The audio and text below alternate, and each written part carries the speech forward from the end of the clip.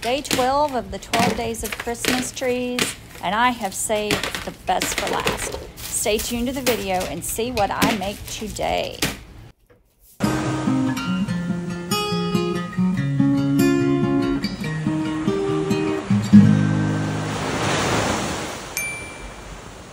But first I had to make a paper cone to the height of my fireplace mantle, then use the string to draw out the shape on the poster board, a pair of scissors, and lots of tape.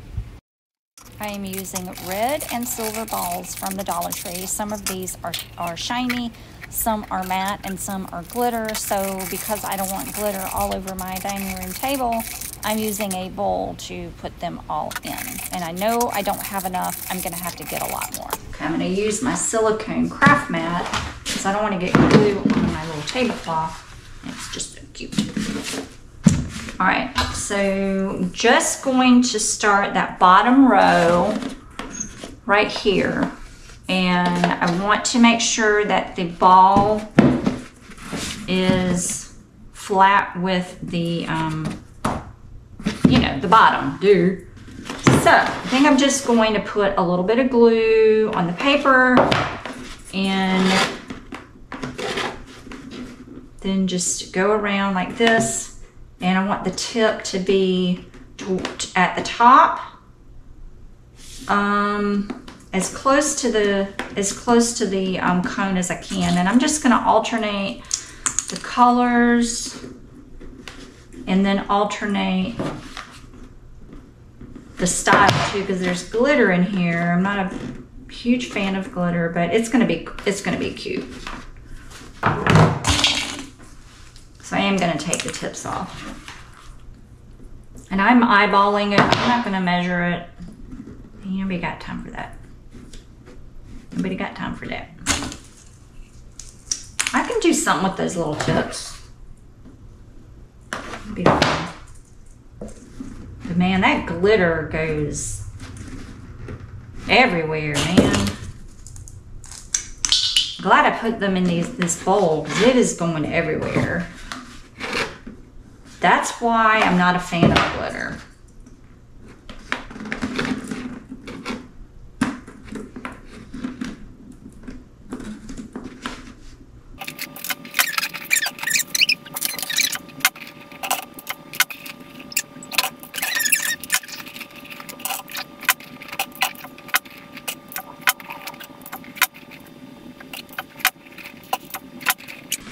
So this is what the first layer looks like.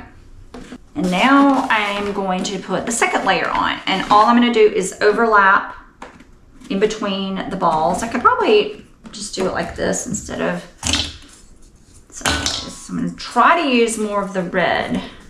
So this is how I'm going to put the other ones. As much as I can, okay? And glue them down.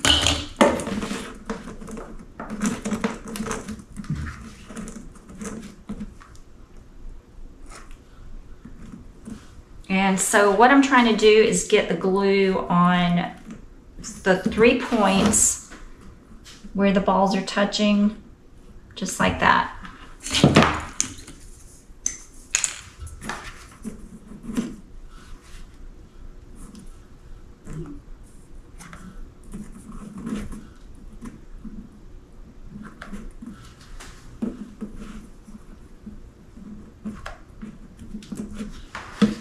And don't worry if there's gaps because I'm going to be filling those in with smaller balls.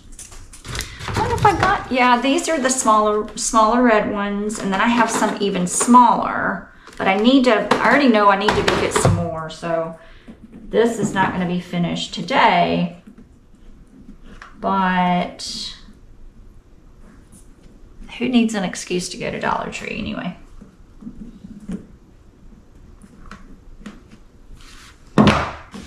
Okay, just keep going around.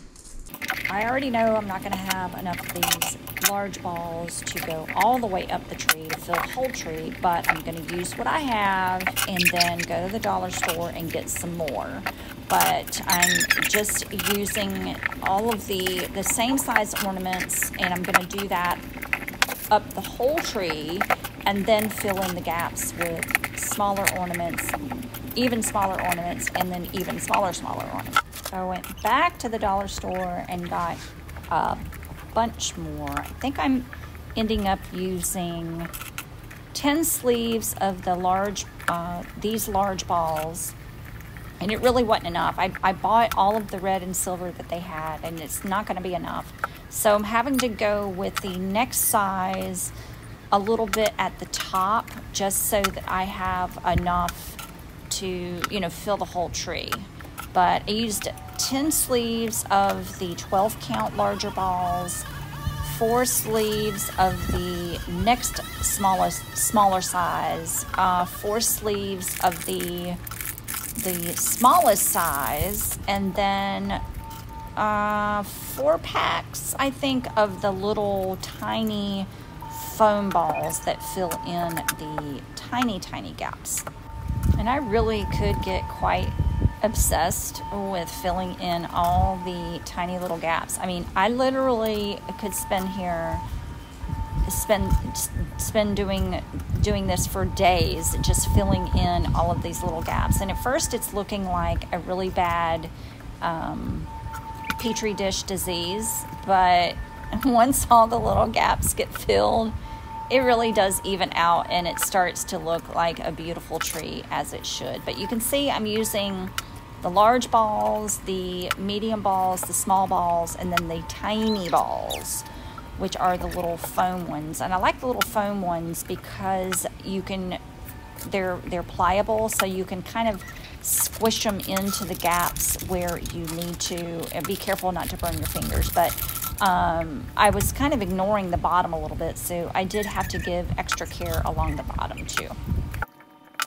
And when I say that the glitter gets all over everything, it gets all over everything. I had glitter in my hair, on my face, on my hands, and it's the main reason why I'm wearing glasses for this video and not my contacts, because I probably would have glitter on my eyeballs too. But how beautiful is this tree? Just look at it. Will you just look at that? It's so gorgeous. I have been wanting to make a tree like this for so long, and I finally have one. I'm so happy. One final wall. All right. I do have, you could go on and get really crazy.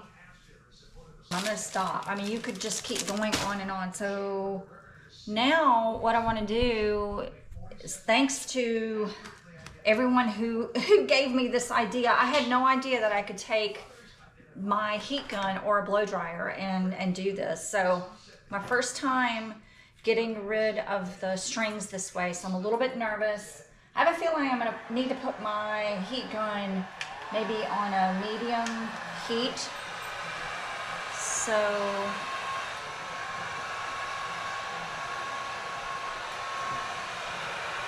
they're just melting. They're completely melting. But I don't want to get the balls really hot because the balls are plastic. So look at that. I don't know if you can really see it. This works really well.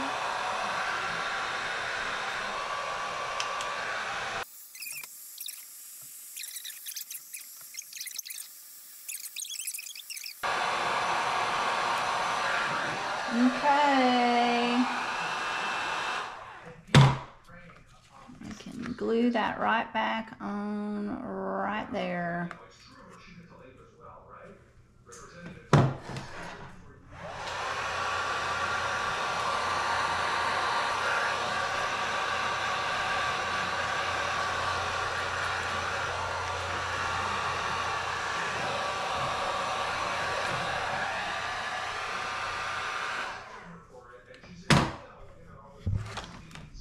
Look at that. This turned out so well. Let me show y'all where I'm gonna put it.